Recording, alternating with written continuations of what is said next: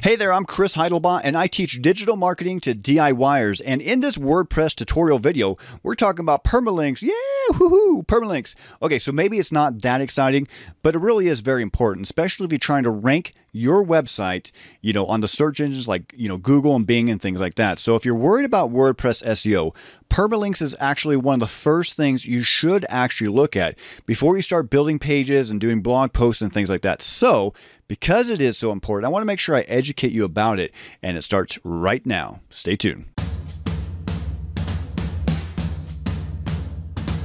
Welcome back to my official YouTube channel, and thank you for watching this video. If you have not done so already, please do subscribe. I'm trying to get to 100,000 subscribers, and as you can see here, I'm at 22, so definitely working hard, and hopefully I can get your vote as well. Please do subscribe. And if you have website questions, so if you have other questions for your WordPress website, you need SEO help, things like that, please do join me on Saturday nights at 9 p.m. Mountain Standard Time, and I would love to answer your questions. So today's video, we're talking about permalinks. Now, what is a permalink anyways? Well, I'm going to go over to my fake website and show you right now, okay? So here is a page for an example, okay? This is just a fake, page here. But as you see right here, the permalink says myfakewebsite.com/?page space ID equals 2. Now, just being honest, how hard is it going to be to remember that if you're trying to tell a customer or a client or a friend or family member, whoever, to visit your website, right? That's going to be extremely, extremely difficult, right? And if it's extremely difficult for you, how hard do you think it's going to be for the search engines, right? I mean, the search engines can crawl and they know what your pages are about. But if this is an about page, what do you think it'd be easier to put like myfakewebsite.com/about, right? Most people can remember that.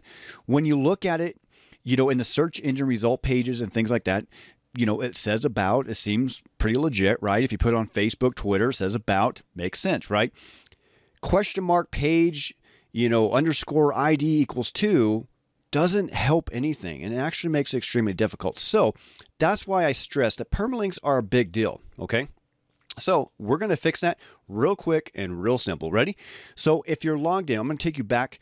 Let me log in here so that way you know. Okay, we're just on the plain dashboard here, nothing fancy. Okay, all you're going to do is go down to your settings. Okay, so click on settings, and on the left hand side here, you're going to see permalinks. Okay, just simply click on permalinks. Okay, now as you notice, you need to look at your settings. Okay, so right now I'm on plain. Now, your WordPress installation or the theme may have overwritten this rule or whatever. So as you see exactly here, I have myfakewebsite.com/?p equals 1, 2, 3. That would be the example, right? And that's how my pages are coming up. And that's exactly what we don't want. We want to stay as far as we can from anything like this, okay?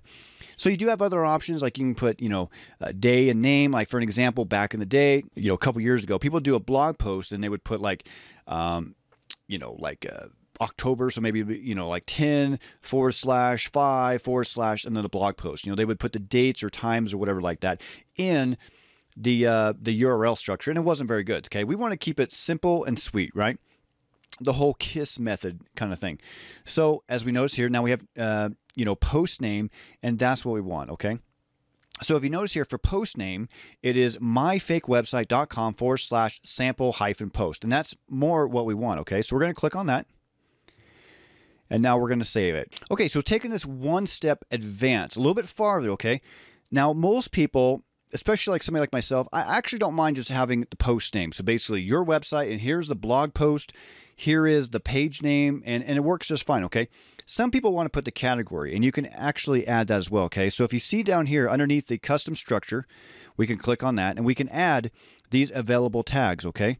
So for an example, if we highlight, put our cursor there, and then click on category, it adds the category before our post name. So now what would happen is if I had a blog, for an example, okay, and maybe you have a blog as well. Maybe let's say you have a cooking blog for, just for the sake of this video.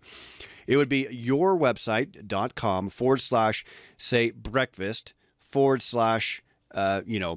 9 ways to make eggs in the morning kind of thing, okay? So you would add the category, and that might help separate. Maybe it's good for SEO terms. Maybe it's something that you need to be stay competitive. So for an example, you might need something that says the category where other people just want to go right into the content, okay? And that's completely up to you. And the category would be more if you're working on a blog post. Now, granted, you might have a blog within your website, and that's completely fine, okay? So your pages are still going to show up as, 𝗦𝗽𝗂𝗫𝗀𝗠𝗲.com/about or contact or whatever you have going on, where the blog would be, 𝗦𝗽𝗂𝗫𝗀𝗠𝗲.com/SEO/Chris is the best SEO in the world. Okay. Obviously, that's false news, fake news, whatever. But that's kind of how that would work. Okay. You can add the category inside of that. Okay. So that's how simple it is. So again, just to recap, simply go to settings, go down to permalinks. If you're on anything other than post name, now I'm going to go back to post name because I actually want to stay on post name. You just click on post name. Click save, and now this will edit it, okay? So now let me show you how this works. We're going to go back to the About page. We're going to click on Pages. Now I'm going to go back, and I'm going to actually click on it because I can do Quick Edit. If you look at Quick Edit, you know it just says About, and slug has changed, but just so I can take you back to the beginning, how I showed you, we're going to click on the About page, and now at the top here, you see the permalink has changed. So before it was, /? page _ID 12 whatever. Okay.